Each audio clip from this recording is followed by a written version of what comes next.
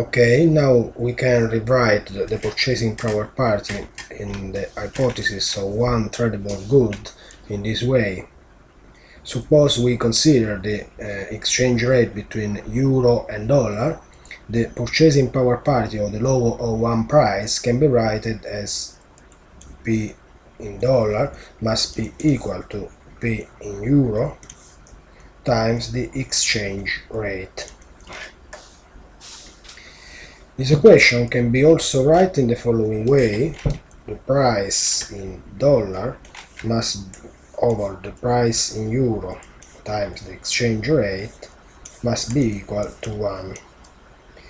This is the so-called, in some sense, real exchange rate.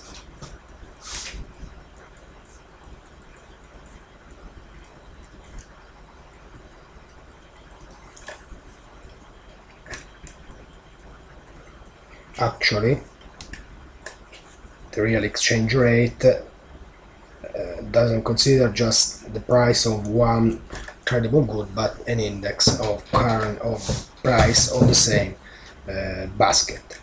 Now, suppose that the exchange rate rise by a percentage of 10%. In this case, if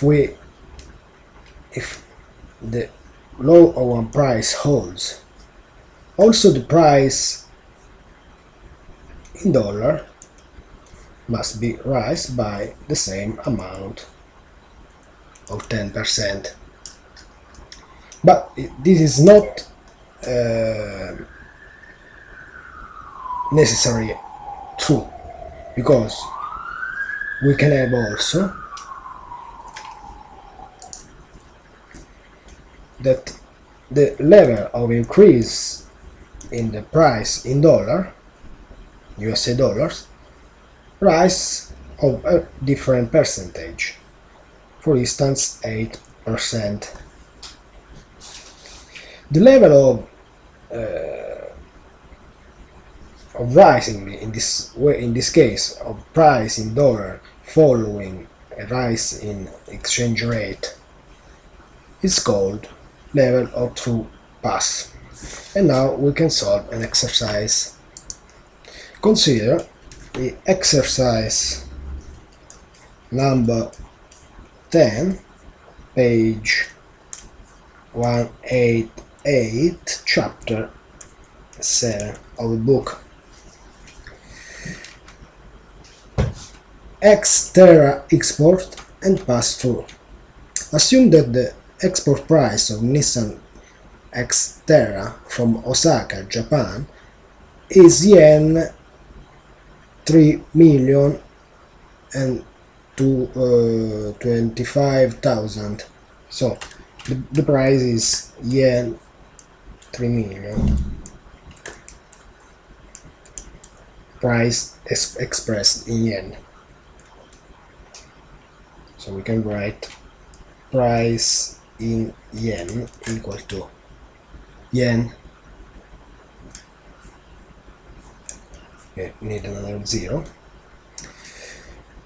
So the exchange rate is yen 115.2 per dollar. So the exchange rate ST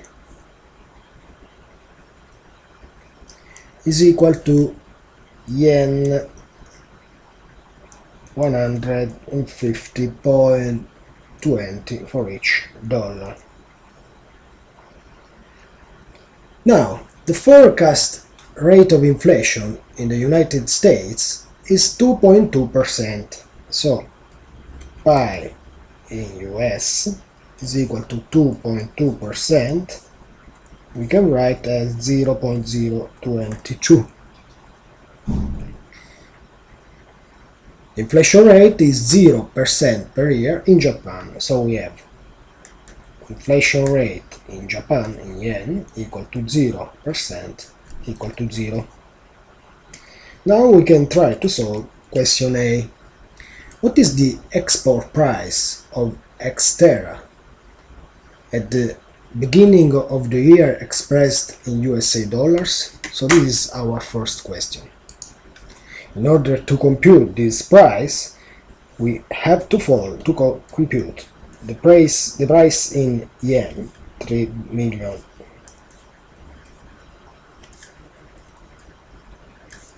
over the exchange rate, because we need the exchange rate expressed as dollar per yen.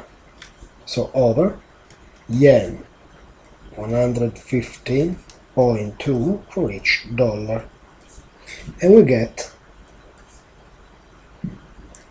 28,211.81 USA dollars. So this is the price expressed in USA dollars at the beginning of the year. Question B. Assuming purchasing power parity holds, what should the exchange rate be at the end of the year? So what we have to compute?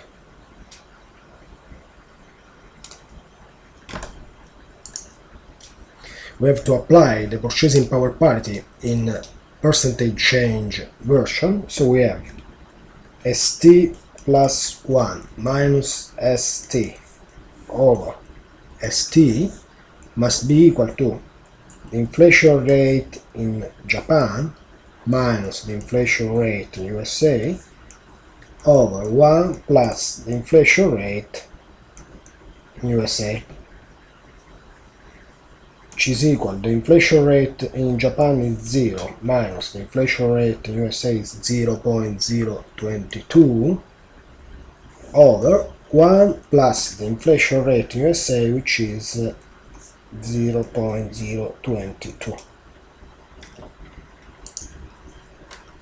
So we can write again the equation as ST plus 1 minus ST or ST equal to minus 0.022 over 1.022. Now in this case what we have to do, we can split this fraction as usual. So we have ST plus 1 over ST minus 1 equal to minus 0.22 over 1 plus 0.22. We can compute this ratio. Sorry, this is not correct because it's 0.022 and 0.022. We have the same here.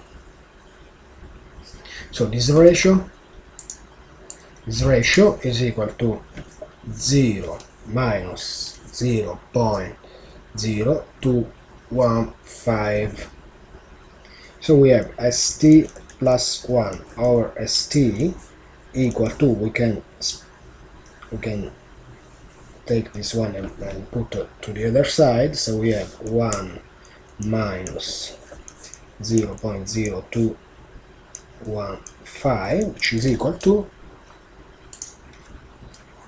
0.9785, and the final exchange rate is equal to 0.9785 times ST, and ST is the old exchange rate, so this is equal to 0.9785 times the old exchange rate, which was yen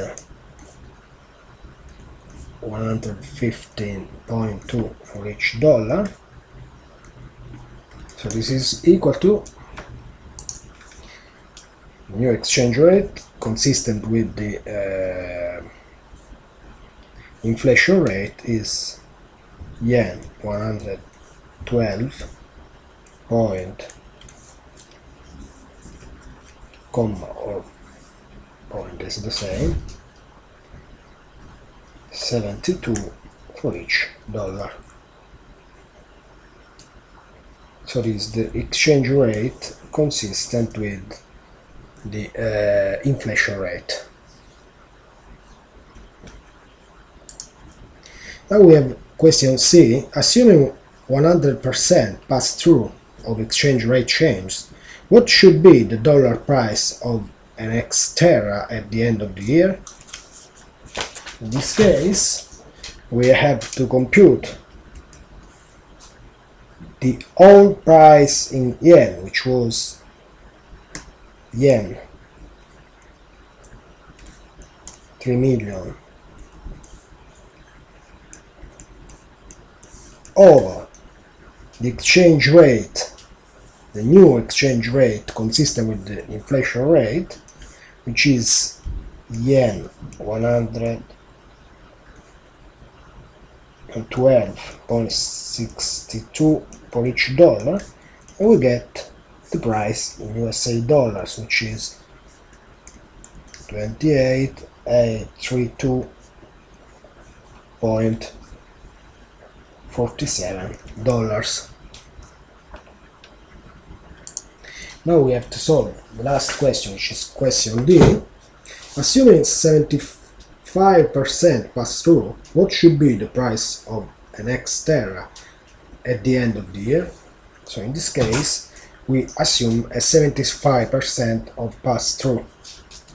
We delay the breakball, we can delay it, and we can solve. What does it mean? We have, in order to answer question D, our final price we call X minus the old price in USA dollars over the old price in USA dollars, so this is price in dollars, over the change in the exchange rate. The change in exchange rate is equal to 0.022. This ratio must be equal to 0.75, which means 75%. If we solve this equation, in which way we can solve? We can isolate x minus 28.20 to 11.81 over the same 28 to 211.81 times 1.0.022 equal to 0.75.